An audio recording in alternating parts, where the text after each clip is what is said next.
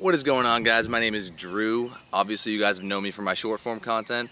We're finally going to get started with this long form video so I can relate more to my audience, relate more to you, give you way more in-depth synopses and details of my life, and I'm going to try to provide as much value as I possibly can to you guys. So I'm recording this on a Thursday, so I'm about to hit like 45 minutes of zone 2 work. I have a 3-mile sled drag, and then I'm going to do some bike work, try to keep my heart rate around 130, and I'm going to document that for you guys. And then tomorrow I'm going to do a full day of eating and full day of training, long form for you all. Alright, so we just finished our zone 2 work. We did 3 miles on the sled, pretty much just walked up and back down the street for 3 miles with 90 pounds on my back. It absolutely burns the quads and hamstrings like no other, but it keeps my heart rate pretty consistently at 130, so I stay in that zone 2 range, and I feel really good tomorrow after getting this type of work in today. All I really use for the sled drag is these rusty 45-pound plates, and then I have this little sled that wraps around my back, and I just walk with it. It works well. All right, everyone, it's the next morning. This means it's training day. So today we got a double session. I'm gonna do a Metcon in the morning, and then I'm going to do a ton of lifting in the afternoon. I'll pull it up in a second. But right now, I always just try to come outside in the morning, get some water in. I drink about 28 ounces of water every single morning. Just get in the sunlight, reset my circadian rhythm, and then I take some yoked. So pretty much, this is kind of where I come out and just kind of like get some peace in the morning. So I'll pull it up on the screen, but I woke up this morning with a 75% recovery on Whoop, which isn't terrible. I'm in the green, so we love to see that. And then we got 7 hours and 12 minutes of sleep last night with 1 hour and 42 minutes of deep and 2 hours and 28 minutes of REM. So I always shoot for between 4 to 5 hours of REM and deep a night, which is really good. So I'm happy about that. It's not about the quality necessarily. It's not about the quantity. It's about the quality.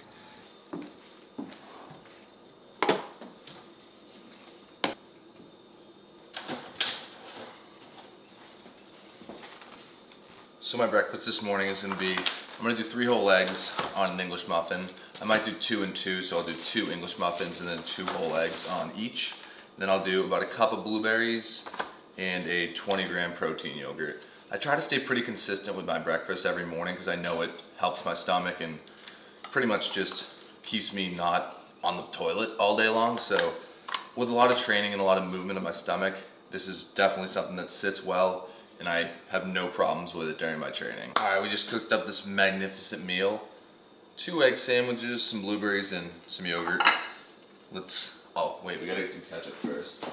I know ketchup isn't super optimal, but it's definitely necessary. So I'm gonna put some ketchup on here, just a little though, nothing too crazy, just a little extra flavor. And then let's take a bite and see how it is. This yolk already broke. Gotta love that. And it's dripping everywhere.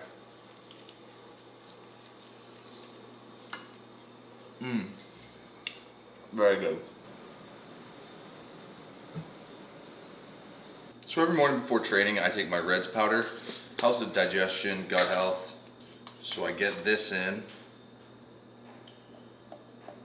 And then my morning supplement stack, I'll have my gut health probiotic, krill oil, magnesium bisglycinate, which helps with sleep and muscle cramping, then my multivitamin. I think everyone should be having at least those vitamins every single morning. So I'm gonna mix this up, and I usually just take this and just swig all that down too. So just like that, I get all these in my hand, shape this up a little bit, and down the hatch they go.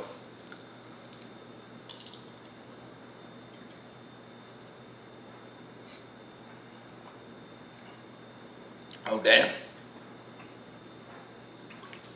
Yeah, 9 at one time was definitely a lot.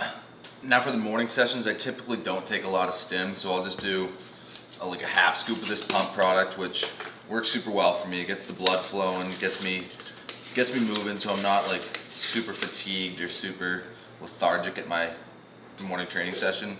So like I said, just a half scoop here, and then that's a pump, and then I'll do like an 1/8 of a scoop of pre-workout just to kind of get some caffeine in my body so it signals that it's go time. It's kind of like sort of like an anchoring thing for me. So I'll get a little bit of that in, maybe a little more. And then shake it on up, and I will catch you guys at my morning session.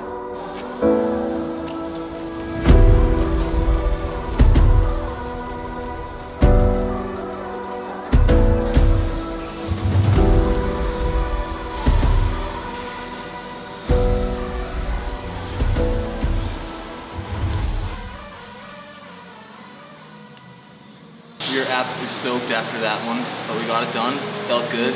Now we're off to the next clip.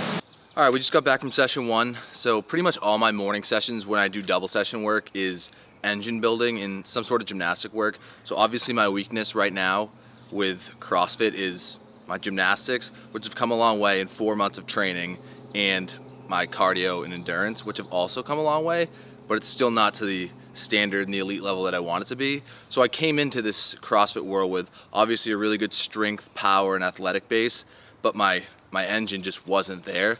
So it's very difficult for me to do game style EMOMs and workouts when I'm not there lung capacity wise. So that's why my morning sessions are when I feel the most primed, the most I can give it my all, and I feel I can just go absolutely all in and train as hard as I can doing those morning sessions. So now I'm gonna get some work done, eat for like the next 2 or 3 hours, and then you'll catch me for session 2. All right, so for lunch today we're gonna do some bison meat sticks. Honey barbecue meat sticks from Dakota Pure Bison, absolutely goated. 15 grams of protein and 15 calories per stick. I have ground bison in the fridge, but it's 6 days old at this point, and I'm not really trying to test the waters too much with that. So that's why I'm going with bison sticks and rice. This afternoon for lunch, I'm gonna do about 300 grams of rice in here. Jasmine rice always. I think it's just way better for digestion, and it's a lower FODMAP type deal. Like I said though, typically I meal prep, so I don't have to have all this to cook in the afternoon. It saves me a ton of time. And then I'm just literally gonna pop these open and just cut them up just like that. If you guys want some of these, code Drew will save you. I absolutely love their bison. It's way better than store-bought stuff, because store-bought stuff can taste like smoky, and that's obviously not what we want. So I'm just gonna dice this all up, eat it, and then prepare my supplements and head to session number 2. All right guys, so for today's workout we had a lot of snatch work with volume. So here we're hitting 175 for 2, I believe. And this is pretty much just my 5th or 6th set and warming me up for my heavier sets later in the workout. Now here we're hitting 185. So we did this for a couple reps as well before working up to 195 for 2. 195 was absolutely moving. 2 reps felt great. I've come a long way in the past 4 months training CrossFit. And the reason I'm doing it with these short rest time intervals is so I can improve my strength while also improving my endurance. So it makes it extra difficult. Making sure to stay extra hydrated in between this and then all the back squat work I'm about to do. So in my drink is always cluster dextrin, which is a fast digesting carb source, and electrolytes. So right now I'm about to hit 305 for 4 on back squat, then directly into 305 for 8 on back squat. 4 sets. This is probably the toughest thing I've ever done in the gym, and let me tell you, it gets you going like no other. So when you have volume work like this, make sure to stay hydrated and warm in between sets, because it can take a beating on your knees, and the last thing we want to do is create chronic problems long term.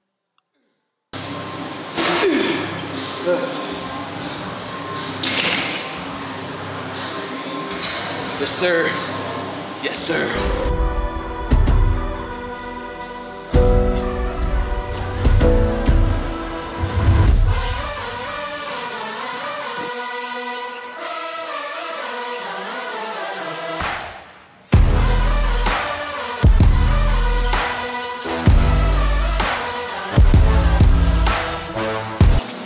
Alright, so we just finished up the session with handstand push-ups.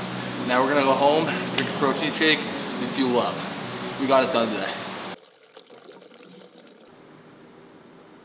Alright guys, so now we're back home post-training. Honestly, today went really well. I felt good. Typically on Fridays it's hit or miss. Sometimes my knees can be a little off on Fridays, or I'm just a little fatigued too much from all the workload from Monday to Thursday. But I hit 195 for 2 on a 15-minute EMOM, so I had about a minute rest like each time. And honestly, my like stability in my shoulders felt great. And then the front squats into back squats at 75% is absolutely deathly. I did 305 into, so I did 4 front squats at 305 into obviously the 8 back squats. 4 sets of that really gets you fired up. Then the Metcon went super well. Did some handstand push-ups because that is a weakness. Overhead strength is something I'm trying to improve, as well as my endurance. And now we're gonna have probably like a scoop and a half of Transparent Labs grass-fed whey protein isolate. I'm a big fan of this type of protein. I don't know about you guys, but like when I used to drink protein shakes from other companies or not grass-fed, it would literally go right through me. So for the longest time, I wasn't drinking protein with water. I would just kind of either get it through food or blend it up. But I found this to be absolutely amazing and super easy on my gut. And so tonight I'm going out to dinner with Liz, so maybe I'll get some footage with that or not. But I will check back in on you guys tonight before I wrap up this video. Just got back from dinner, had an absolutely great night. Now it's time for me to wind down, go to bed, and get ready for tomorrow's training day. I hope you guys enjoyed this video as much as I did. Plenty more to come. I'm excited to start this journey with you guys, and I will see you in the next one. Make sure to like and subscribe.